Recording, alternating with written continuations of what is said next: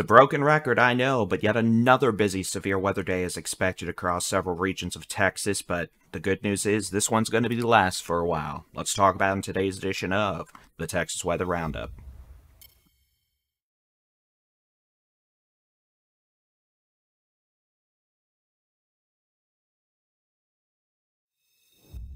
Good morning, I'm Texas Storm Chasers Baldy and Chief David Reimer. It is Friday, the 28th of April, 2023. We've had about one day, give or take 18 hours, of quiet weather across Texas, but that break is about to come to a very dramatic and rowdy end as yet another severe weather event is expected to occur this afternoon into this evening. Some similarities to Wednesday, but several differences as well. Let's just go ahead and get into the severe weather outlook. These outlooks, again, are based on the probability of thunderstorms occurring within 25 miles of your location, your neck of the woods. Level 1's the lowest, level 5's the highest, and these are coverage levels. So level 1, that's about a 1 in 10 to 1 in 20 chance you're going to have rowdy storms in your neck of the woods. A level 2 threat, that's the yellow, is about a 1 in 5 chance of rowdy storms in your neck of the woods. And yes, another level 3 risk today, an enhanced risk for severe storms. That's about a 1 in 3 chance of rowdy storms in your neck of the woods. Like Wednesday, the strongest storms initially today that develop, and then we deal with semi-discrete storm modes for a couple hours, could once again have very large to giant hail, baseball, softball, grapefruit size. Again, that is about 3 to 4 inches in diameter and is capable of doing a lot of bad things. The threat for tornadoes today is low. The potential for damaging straight-line winds will increase as storms grow upscale into clusters or squall line, perhaps pretty quickly today, and that line's going to shove all the way south and southeast tonight, all the way to the coast and into South Texas, which is why we have such a expansive area of severe weather potential. So again, today's storms, potential for big hail, damaging straight-line winds, and potentially a few tornadoes.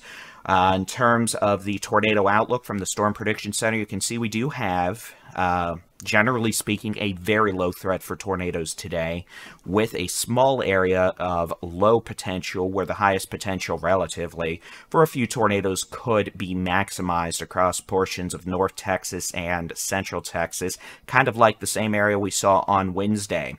And again, like Wednesday, we may have this threat area be shunted a bit to the south this afternoon. Some model data is indicating that this event may be another one of these south of Interstate 20 events. So, just like I mentioned Wednesday morning, not that it helped me come afternoon when folks were yiping about it, but we may have this shift a bit south of I-20 again, which could leave Texoma, DFW quiet, comparatively speaking. Or not. Again, we're just going to have to keep an eye on the sky. Unlike Wednesday, we're not going to have morning thunderstorms on the Red River to push an outflow boundary further south. Today's event is going to be driven by a dry line cold front, and as that cold front comes on in this afternoon pretty quickly, that's going to help spark off storms, but may also undercut them in the sense of cutting off some of their surface-based inflow and causing them to grow upscale into a line or clusters quickly. But let me go ahead and pause this. Let's just take a look at it. I'm going to take us to about 3 o'clock. You can see storms developing perhaps pretty early today, about 2 to 3 p.m. across western North Texas down to the hill country, kind of along Highway 281, though again, this could shift somewhat as we get into this afternoon. So this is 3 o'clock. These initial storms moving off to the east. And here you can see by 4 o'clock, we've got what are severe supercells capable of producing damaging hail, roughly from near the DFW Metroplex, Fort Worth, all the way down to Fort Hood, Killeen, just west of Waco on I-14, just like we dealt with on Wednesday. As we continue on through 5 and 6 o'clock, you can see we actually start to grow upscale into a line pretty quickly here across the hill country, unzipping back down into the Edwards Plateau, with some more scattered activity across North Texas and Northeast Texas. Again, once we get into a squall line, the threat for the baseball, softball size hail is going to come down, and we're going to start seeing an uptick in damaging straight-line wind potential. And again, we could see a few tornadoes today. The threat's not high, but if we have one tornado today and it comes down your street, it's going to be a big deal. So, pay attention. Here you go, by 7 o'clock, you can see some pretty nasty supercells across the Rio Grande in Mexico, but we have a line of strong to severe storms from near San Antonio, Austin, just north of Bryan College Station, while we have some scattered storms occurring behind the cold front across North Texas and Northeast Texas. Some of those storms may still have some hail, though I would expect it to be more pocket change variety versus the baseballs. But that line of storms moving to the south, again, damaging straight line winds. Some may be approaching 80 miles an hour. A threat for some hail and perhaps some spin-up tornado threat with that. And then you can see as we get through 9 and 10 o'clock, that line of storms continues to move southeast very quickly into South Texas towards the coastal plains, the Middle Texas coast, Southeast Texas, kind of weakening, but we also have elevated thunderstorms with some pocket change size hail behind all of that in North Texas.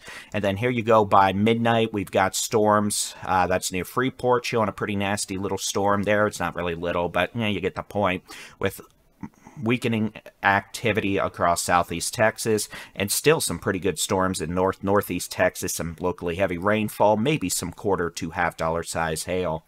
And then here we go through 1 a.m., 2 a.m. You can see most organized storms out of our neck of the woods in terms of Texas.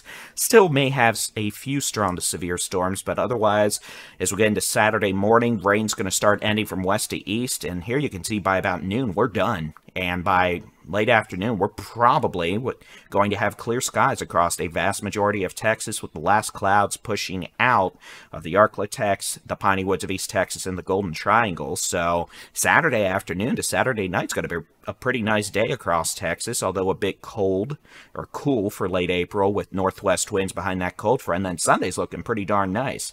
And then this will be our last, hopefully, our last severe weather threat for several days as we enter a quieter weather pattern that's going to take us through the weekend and at least the first half of next week. We might start getting back into some storm activity towards Thursday or Friday of next week, but you know what? At least we're going to get a break. I'm going to get to sleep a little bit, and I'm going to be happy about that. But as usual, we'll be here today keeping an eye on things with live severe weather coverage on all the social media platforms we're on, in addition to storm chasing video. You can get your local weather forecast, interactive weather radar, and the latest Texas weather information in the free Texas Storm Chasers mobile app. Just search for Texas Storm Chasers in the Apple app or Google Play Store. Again, we'll be keeping an eye on things here, and again, y'all better be doing the same unless you want to get hit on the head with hail later this afternoon. And trust me, it's not fun getting hit on the head with hail. I can speak from experience. It hurts. So please don't try to do that. All right, y'all have a good Friday. We'll talk to y'all later. God bless.